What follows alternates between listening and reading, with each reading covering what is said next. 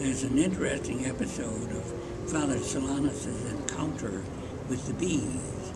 Down at Huntington, Indiana, where we had a big apple orchard, we had bees, which are very important for the pollination in the orchard.